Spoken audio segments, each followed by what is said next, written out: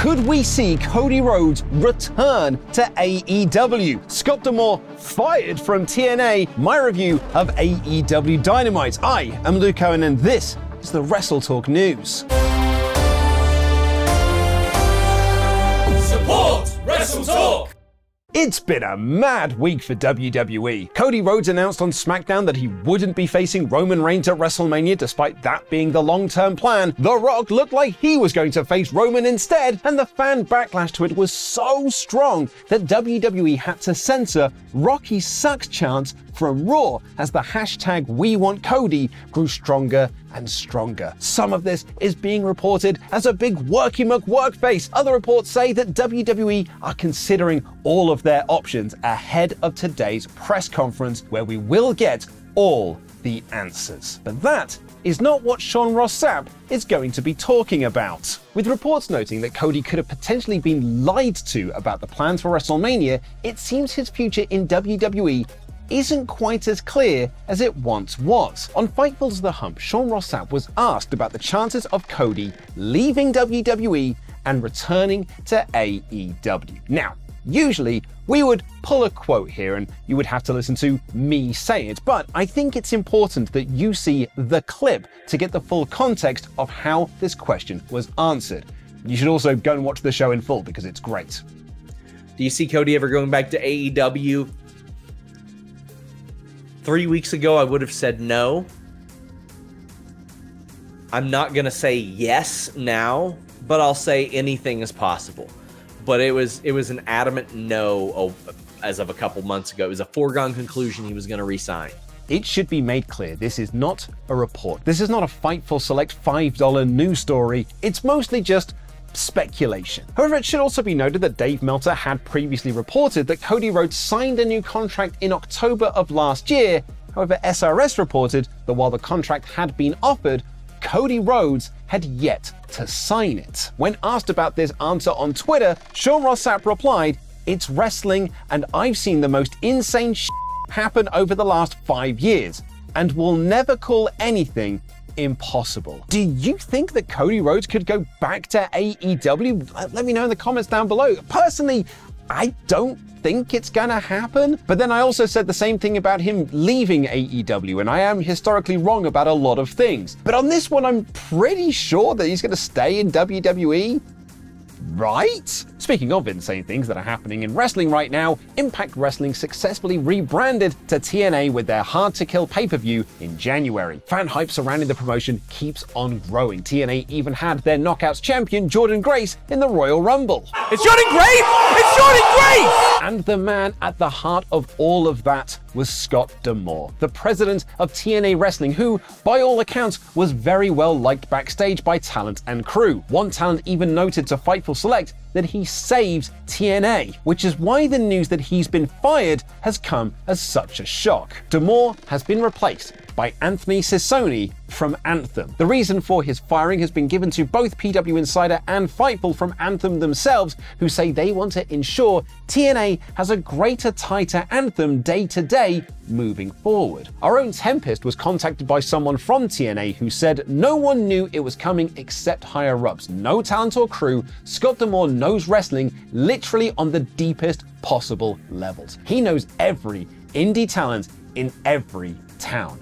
No idea what's next. This firing was reportedly not well received by those backstage in TNA, according to PW Insider. A video call was held to let everyone know what was occurring, but Anthem officials reportedly contradicted their own press release by saying D'Amore stepped down rather than being fired, which is actually what happened. Cissy only reportedly read a pre-prepared statement, but did not take questions. Fightful Select confirmed that talent were not happy about this news and said they weren't given a reason for what happened beyond what was in the press release. They also report there was a second call headed up by Tommy Dreamer and Gail Kim, which did not go down well either, with House of Wrestling reporting that Kim had to ask those on the call to mute their microphones as it was becoming chaotic. Initially, House of Wrestling had been told that Dreamer offered those on the call a chance to get out of their contracts if they were really unhappy about the news, but they have since learned that wasn't the case. One person told them that any releases from this news would be based upon how important the wrestlers are to the company. Jordynne Grace for example, is someone that TNA will do everything they can to keep hold of. It's been a crazy week of news, and there's even more news on WrestleTalk.com today, including John Laurinaitis' lawyer issuing a statement to Vice claiming that WWE executives knew about the allegations surrounding the late Ashley Mazzaro, despite WWE issuing a statement in 2019 after Mazzaro's death claiming that they didn't. The full details of that, plus loads more, is all on WrestleTalk.com. Before we get into the AEW review, however, here's a clip from this Friday's edition of Survival Series to whet your appetite for a new round. F is for F Off me. Nothing's happening. G is for Get your hand off my penis!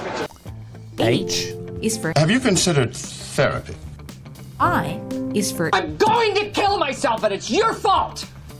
J, said Jeff Jarrett. But now it's time for my review of AEW Dynamite, aka the Match of the Year contender / big announcement / Sting title win edition of AEW Dynamite in about 5 minutes. This very stacked show opened with what is arguably the hottest thing, the third encounter between Hangman Page and Swerve Strickland, the winner of which would become the #1 contender to Samoa Joe's world title. These two already have had 2 Match of the Year contenders in 2023, the second one of which ended up coming second in our WrestleTalk podcast Match of the Year awards. So expectations were high going into this next chapter, and boy howdy did it not disappoint! The action started off incredibly hot, as did the crowd, and they maintained that pace for the rest of the bout. These two are so crisp together, highlighted at a moment when Hanger did a moonsault to the floor and rolled through because Swerve moved, who then in turn rolled through into a flatliner of his own. It was so seamless. Swerve ducked a buckshot and hit one of his own for an awesome near fall. He got his feet on the ropes following a buckshot lariat from Page and survived a count-out attempt by Hanger, just getting back in at the 9. Swerve awkwardly landed on his ankle but fought through the pain to hit a deadeye through a table on the outside and hit the JML driver for the 1-2 time limit draw. It was timed to perfection, executed to perfection, and was just absolutely perfect. An exceptional pro wrestling match. But there's just one more thing, and it's not that one table that fell down. You might have noticed in my recap there that Swerve sounded like the valiant babyface while Hangman Page was the heel. And this is something that the crowd also felt, cheering Swerve whilst being mixed, often booing Hangman Adam Page. Page sold this throughout the match like it was weighing heavy on his mind, and it was all clearly by design, as Swerve got on the mic after the match to ask for 5 more minutes, and Page said no. All you had to do was beat me, and you couldn't. I was right all along. You cannot beat me without the Mogul Embassy. Tony Schiavone announced on the house mic that Tony Khan made it official it will be a triple threat for Revolution, something that Samoa Joe was less than thrilled about in a backstage interview. Hangman Page left the arena shouting, "He can't beat me." I did not see a double turn coming. Not only because it's hard to imagine the blue-eyed babyface that fought against the Elite to capture the World Heavyweight title being booed by AEW fans, but also because Swerve invaded this man's home and cut a promo on his sleeping child. And yet somehow, they've done it. And they did it so well. Tony Storm beat Red Velvet while Deonna Purrazzo did commentary, and they announced Orange Cassidy will be defending his International Championship against Tomohiro Ishii on Collision this Saturday.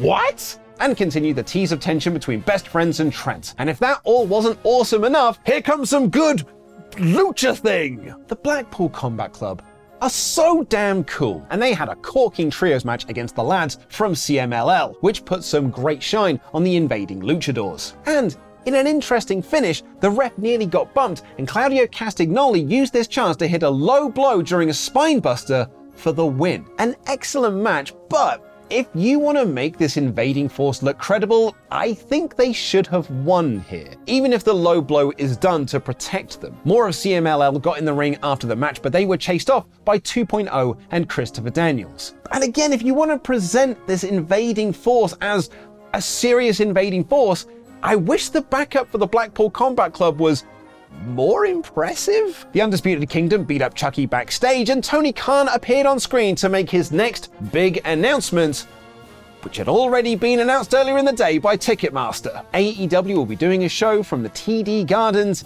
in Boston in March, and the show will be called Big business. You will love big business. It is the American way. TK hyped this as much as you would expect. But in traditional AEW style, the graphic has spelled Boston wrong. There's only one S in Boston, you silly fools. I sure hope someone got fired for that blunder. That isn't even an S, it's a $sign. Wait a minute. Yes, this will likely be the home of the AEW debut for Mercedes Mone, the former Sasha Banks, in WWE. Fightful Select report that Mone has actually been on the AEW payroll since the start of the year, and there was consideration to announcing or debuting Mercedes, but instead the decision to pass that on to the TD Garden. Because of the Ticketmaster leak earlier in the day, I had expected TK to announce Mercedes' debut as part of this big announcement, because what he announced was news that we already sorta knew. But it also lends to the idea that Mercedes Mone won't be the only debut at that show, with big business and all of its heavy money theming could be an all-out 2021 situation where we get not one, not three, but two new AEW signings. Cody Rhodes' AEW return confirmed. Takeshita beat Chris Jericho with his own Walls of Jericho after some screwy interference from Don Callis.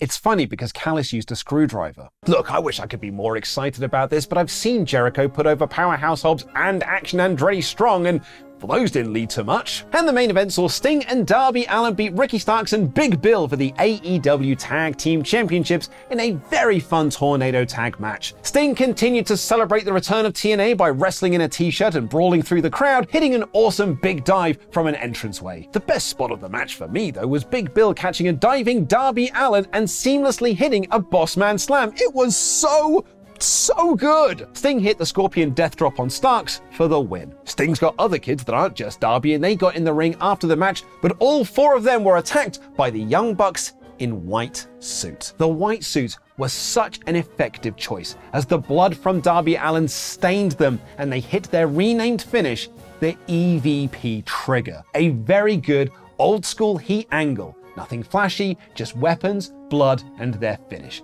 Excellent. And it capped off an excellent episode of AEW Dynamite. The opener is a genuine match of the year contender, the finale was a real feel-good moment, and the trios match was awesome fun. This week's Dynamite is 4 out of 5. Hopefully the Mercedes Mone debut won't end up on a list like this, but do check out our latest Parts Fun Known list covering wrestlers who peaked with their debuts. I gave a lot of input into the Taz entry.